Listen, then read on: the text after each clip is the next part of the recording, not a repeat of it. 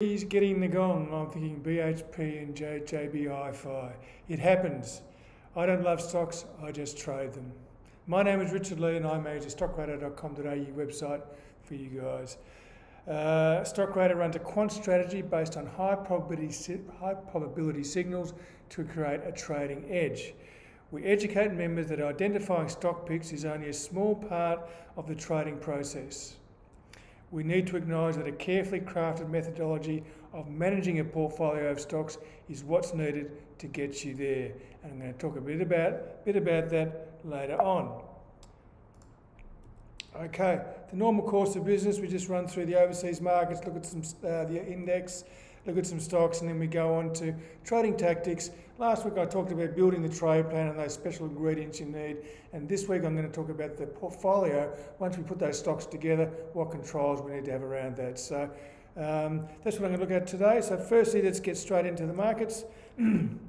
Okay, Dow Jones Industrial Average. Trend intact. We've had a little bit of a wobble again this week, but once again the market's recovered and holding. Still the uptrend's intact. You know, we're still above the S1 support here, above the moving average, so we're not too concerned at this stage. And there's no huge wave of selling appearing, apart from the fact that MACD is slowing down a bit, which is normal when the trend slows down a little bit. So that's okay for the moment. Okay, Nasdaq. It's had a little bit of a wobble again last night, but again it's still above its average and above this S1 area, this horizontal trend support that I look for. So although we've had a bit of a pullback, it happens, we get pullbacks, the market recovers. So at this stage, there's nothing untoward showing to tell me that this is going to crumble down at the moment. So uptrend intact. Okay, let's go to Brent crude. We've got a few things to get through today. Brent crude has tried to rally through this resistance area, but has actually failed, hasn't failed, it's just slowed down a little bit last night. It's punching a bit of a hole in this level here, so it's certainly working it. There's plenty of green bars here. Momentum's still in positive area, so there is hope, but this is a big level and it is resistance, and we did see that selling earlier this week. So a break of $84 will break up, will give some clean air to Brent crude if it can rise above this big level here at 01. So we'll keep watching that one. Copper again, still under pressure. You know, it's holding this area here. We'll try and blow that up a little bit for you so you can see it a bit clearer. We've got the lower highs here. We've also got some good supporting lows here. We've got a little bit of buying interest coming in down here, but whether it's enough to hold this stock at the moment, I don't know. Uptrend has slowed considerably, so there's still pressure. It's a battle that has not been resolved as yet, so we're just going to wait to see what happens and see how we can hold S1 or not. Okay, the other one is gold. It's sort of wobbling lower and lower slowly as we thought. The pressure's on the downside. There's a bit of volume here. The MACD is sagging below zero, and we're looking like we're moving towards this S1, this pressure level down around 1696, 1700 US dollars. So we'll just sit there and watch gold for the moment. The gold index itself is not performing too well. Newcrest, Evolution, all those stocks are making new lows at the moment, so we're happy we're not there. Okay, into the index itself. Again, we've had a bit of a pullback this week, no problem. That's what happened. We've sort of broken this sort of uptrend line, which is not a huge concern of mine. That's just sort of like a sentiment line that I look for. I more look at the average and look at the horizontal lines, and they're just down here below here. So we're certainly in test mode at the moment. This is the old 2020 high, so we'd love to be able to hold this and move back towards R1. But we'll wait and see. As we know, we're stock specific, so this is just a bit of background for you to have a look at. The Stockradar portfolio was up 1 this week to 86 stocks of 199 covered. The portfolios are full, the 5 stock is full and the 10 stock is still full. The conservative portfolio has picked up 1 to 8 out of 20 this week, so it's at 40%. And as far as the sectors go, we've seen a little bit of a shuffle there. Properties at the top now, we've seen one, just slowly but surely, these property stocks have been coming into the stock pick count. The banks are still up there, health is moving up there, and also diversified finance is also moving up there. Some great stocks in that diversified finance sector, as we know, which we've looked at over recent weeks. Our little portfolio we're building, which I'll review again next week, which we started in March, it's still up 15% at the moment, and we're still holding those same stocks. Washington Soul Patterson, Computershare, Independence Gold, Car Sales and WiseTech. So they're all still in there, and most of them are still performing pretty well at the moment. Car Sales is a bit flat, but apart from that, things like Soul is doing well, CPU is doing well for that portfolio. So that's that stock. So now we're going to get into some stocks. Firstly, I'm just going to, actually, no, I want to go through two other overseas markets first. One is the Treasury note, for those that are interested. This is the 10-year Treasury note. People have been talking about interest rates. Well, what's happening on the interest rate market? We know it's come down an awful long way. When this goes up, interest rates are going down. When this goes up, when this goes down, interest rates are going up. So it's an inverse relationship. So we're seeing this push towards higher interest rates here. Now, if we just attach a little bit of a psychology to each move off the top, first we've got a little bit of a scare here, a bit of a worry, not too concerned. And then as the market recovers, we get a little bit of hope that everything's okay, a bit of complacency sets in. And this is a normal part of trading behaviour. Then all of a sudden, the sellers start to dominate again. Now we're getting a little bit scared again, and we watch S1. Then you're going to see a little bit of panic, probably set in if it goes below there, and yields start rising. So a little bit of a concern. It's going to be a concern for the equity market. Interest rates are so low, it doesn't matter too much, but it will cause a little bit of fear. So we'll just have to watch that for the moment. So I thought that's an interesting chart to have a look at, because certainly we're watching these yields rise a bit, up around 1.5% at the moment on a 10-year Treasury note. So keep an eye on that. And the other one to look for is, despite our weaker metal stocks, a lot of them mostly because of iron ore, we're seeing this Bloomberg commodity index still move higher and higher. It's been very, very strong. And as we see here before, we've broken above this big level here, which was quite a resistance level since 2016. We've cleared up through there. We've come back here. It's been supporting above here, which has been a good sign. So the commodities index looks pretty good, and we do know where we've come from. We've come from a lot higher than we are now. So there is certainly potential for this commodity sector goes. We just had a bit of a knock on iron ore. We know we're doing well in coal and gas at the moment, so it's just a little bit of fear that's sort of affected the market. And BHP is a little bit of an interesting one. I have another look at that later on. Okay, so the other, I now want to get into the stocks. First, we're going to go through JB Hi-Fi. And again, we've got our little hat on this one here. We've been watching this one for a while, and we can see again, we're starting to push down towards this S1 again as we test this level. The trend intensity rating is -9 for JB Hi-Fi.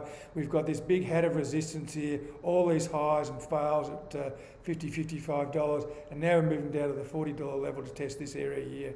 Now, we don't really want to see this break. If it does, it's probably going to cause a lot more selling and a bit of withdrawal of some buying here, so we get that imbalance of sellers over buyers.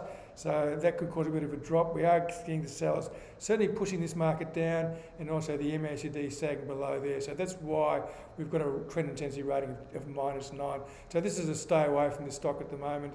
It's a bit of a toppy pattern. I don't particularly like the look of this if it goes below S1. So that's what I'm looking at for JB Hi-Fi. Now, Technology One made a new high recently. It jumped higher. It had a bit of an up and down week this week. I think it's pretty steady this week, but we've seen a good power thrust here. We've got the new high. We've got the entry down here just above $10.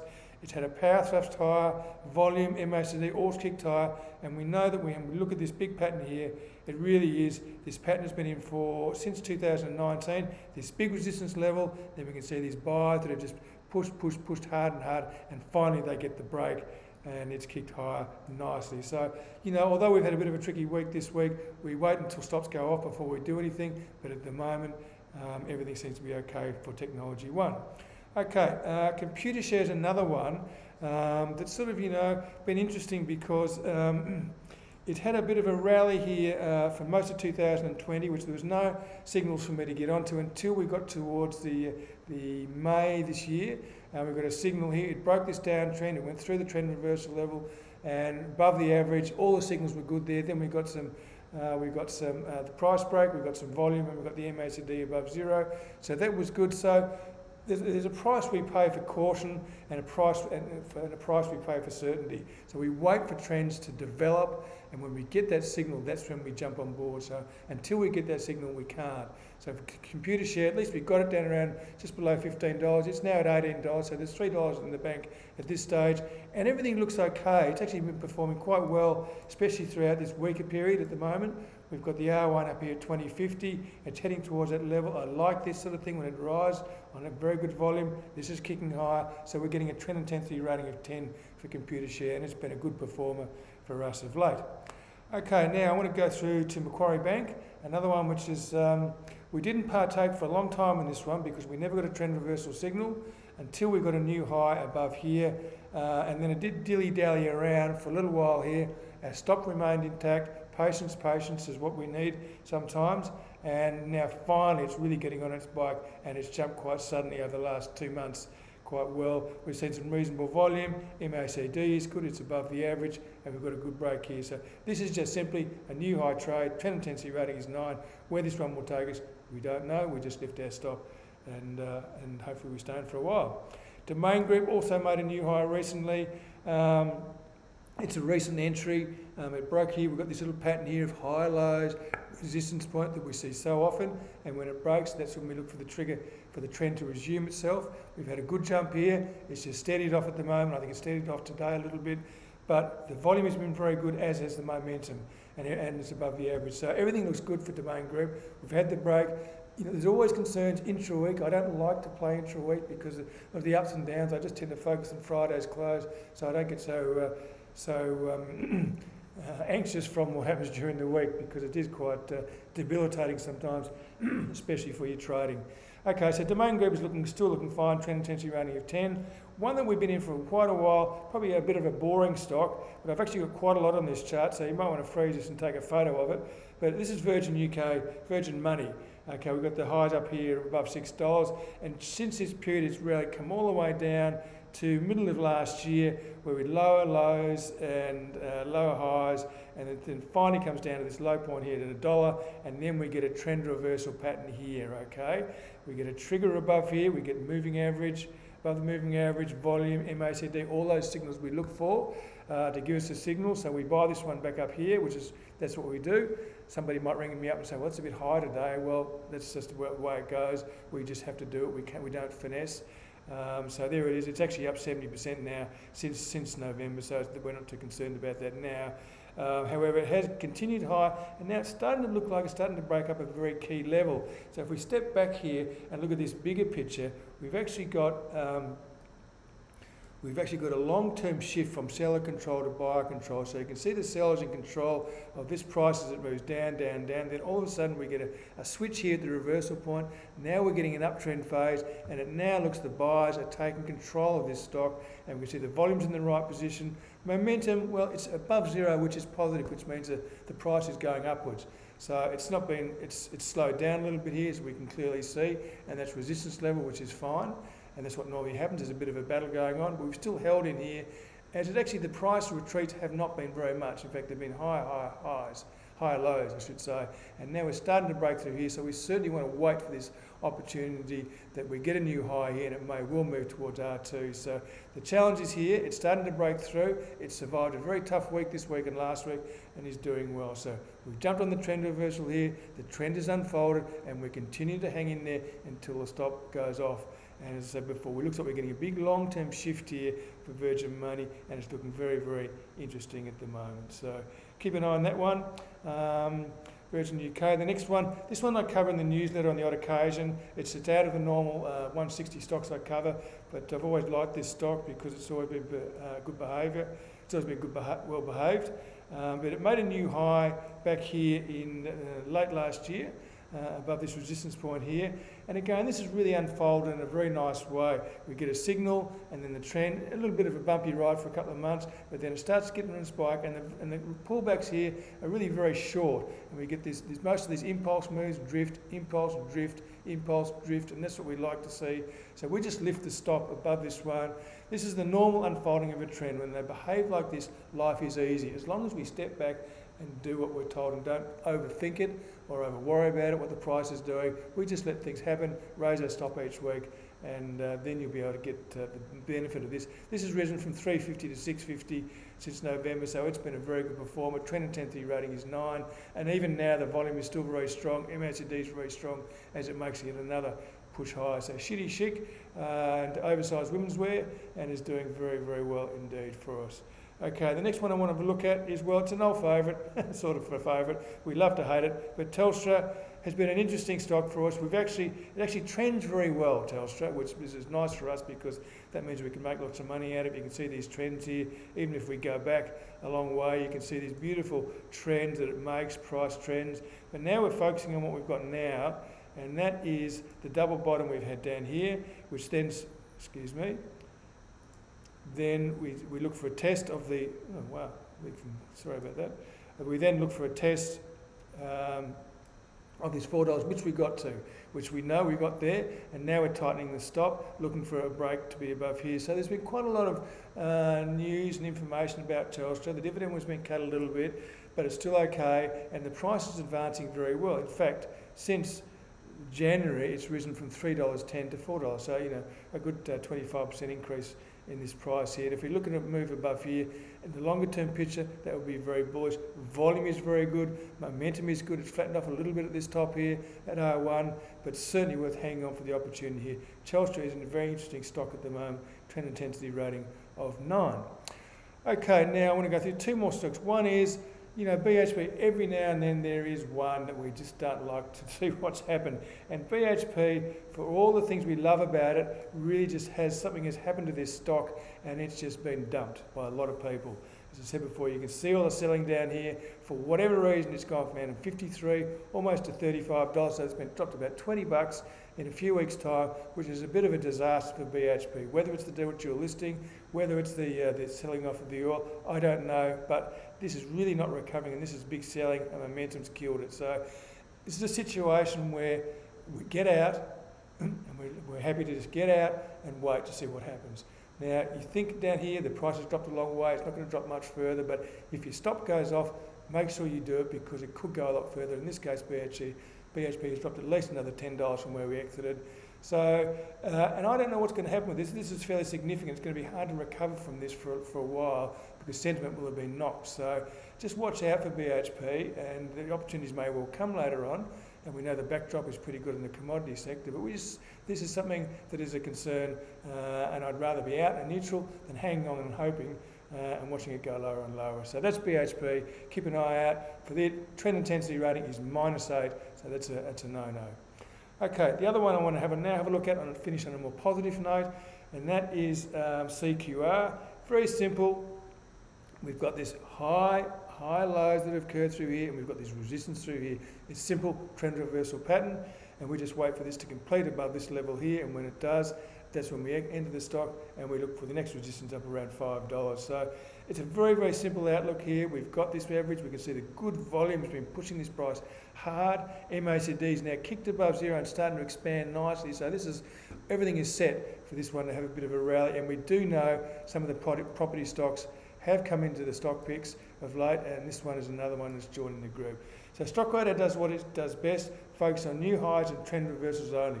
I don't know what's happening lots of times in the market, and I'd rather be out, but until I have faith in what I do, I just stay out. So there are plenty of opportunities across the stocks that I cover. There's no hurry to get into everything. The FOMO thing, all that sort of stuff is all a bit crazy, but just focus on what you do. You just need a couple of signals, just a couple of things to keep you on track. Okay, so that is the stocks I want to go for. Now I want to go into trading tactics and just talking about the portfolio. Firstly, well, last week we went through the keys, the process of discipline, the money management, how important that is. You know, and all people have different strategies, but most people will have those ingredients built into their mindset, whether they trade fundamentals, technicals, short-term, long-term, whatever they trade. You must do money management, you must have discipline, you must have processes to work by. So that's what I try and educate people that they need. Okay, so this week we're going to go through about then how, when you get your stocks, how do you build them into a portfolio and keep control of that portfolio so it's working well for you. Okay, so we're going to have a look at that today. So firstly, you have your trade plan, which we talked about before, about your process, your signals, things like that. It tells you what to buy, so then you know when to buy, which makes life a whole lot easier. Okay, the other thing you want to sort of think about is the time frame you trade. You can jostle around, unless you're very clear in what you trade. A lot of people are very sort of find it a bit confusing sometimes when I trade weekly and I don't have my stops on during the week. If I trade weekly, I look at my stops on Friday and the closing prices, and if I hit my stop then, I execute on Monday. So I don't have my stops ever on the market. I don't want them on the market. So I just ignore that daily noise, and I'm a weekly time frame trader. Perspective, my superannuation clients love this sort of stuff, so that's really what I'm about. I just have to focus on what I do, and I don't try and do everything. Okay. So you now need the structure and external parameters to manage the portfolio of stocks you buy and sell. How many are you going to hold? You're going to hold a lot. How many are you going to cover? How many are you going to look at? There are lots of questions you need to answer. Okay, things you might consider. Okay, We're not trying to be everything to everyone. We're trying to control our trading environment and our behaviour. Control the things we can. We can't control the market, what it does, but we control a lot of things of what we do, which will improve our chances. We just make certain assumptions about what we want to do. So control what you can is a very important part of building your portfolio. Firstly, you will have built a process that you can easily follow that makes your trading decisions for you and keeps you in control of the things you can control. Then you need to decide, now we get into the portfolio side, you need to decide how many stocks are you going to cover. Are you going to look at 2,000 on the index, or are you going to look at a couple of hundred or 100 or 50? Okay, number of stocks you're going to hold in your portfolio. How many stocks do you want to have in your portfolio? 5, 10, 15, 20. 20 is a lot to manage, 5 is not so lot to manage. I find it small, it's simple, nimble, easy to focus, and in the end, with my high conviction approach, they are more profitable. Big is cumbersome, slow and distractive. Okay, trying to cover all these stocks is hard sometimes. Very easy to drop things off and forget things, okay? So that's just keeping it small and tight. You don't need to have a big portfolio. Then you need to decide, okay, other things within that portfolio. The trend intensity filters, are you going to relate them to certain trend intensity filters? Sector weights and limits. You don't want to have all your portfolio in the metals sector. You don't have all your portfolios in health. You want a bit of a spread, okay? Execution times and procedure. When are you going to execute? We all think about executing, but we're actually trying to finesse. Should I wait for an hour? Should I not wait for an hour? Should I do it today or tomorrow or whatever? Or should I put a limit on the price? I just do it. When I get a signal on Monday morning, I just execute the trade and do it. No need to try and finesse. It's a weight on your shoulders that you just don't need. And the other things are things like market capitalisation filters and other filters that you're going to group that set of stocks you're going to cover into, okay? So you need to set your boundaries of your portfolio, okay? Because if you don't set your boundaries, you're going to be pulled in every different direction. Okay, other considerations. Managing and adjusting the holding size in relation to portfolio total equity growth. So your portfolio should grow over time. So the amount that you buy of each stock will hopefully grow as well to keep your holdings in relation to your portfolio. So things like that you need to think about. So building structure and control amid the stock market maze is what you can do. If you can do that, you will control a lot of those things. Okay, other considerations. Don't mix strategies or filters that are likely to conflict. If you try and take a chart with a trend to PE ratios and all these different things, you're going to find you're going to get a very confusing picture and you're not going to get a very good consistency in you. Our aim is to facilitate odds-based trading, not cause trading paralysis caused by conflict. So that's why I just use price as my only input. I just use a few signals and a stop, and it's all very simple and easy. And it makes it very easy to get signals and trade. Okay, so don't look for the holy grail. Design, develop and test a system that makes money. That's the bottom line, and then that is checkmate as to how you do it. Okay, so it gives you an idea of what some of the things you need to do if you are going to be consistent and good at what you do. Okay, now newsletter is out later on today, if I can get it out in time. Radar's rant will ask what the market does to our minds, but finds there are steps to take to make our life a whole lot simpler and easier.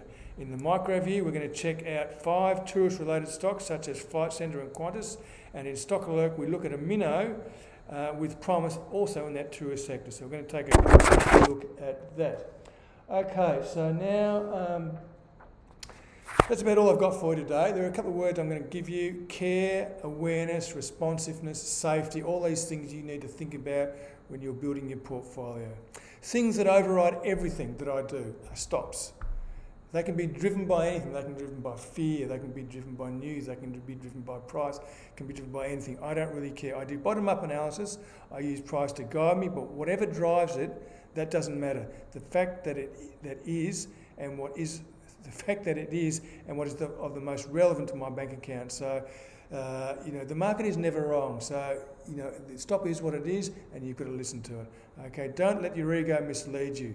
BHP is probably our latest casualty of hanging on. Every now and then those big stocks will have a big dump and we don't know if it's over yet. Okay, so for those of you hanging on, if you're trend traders, well, you're probably in the wrong way at the moment. Anyway, I'd rather be out and right than in and wrong. Simple as that, okay? That's my motto. So good luck for your trading week this week. Thanks for listening. I hope you all learned something today, and I'll see you all next week. Thank you.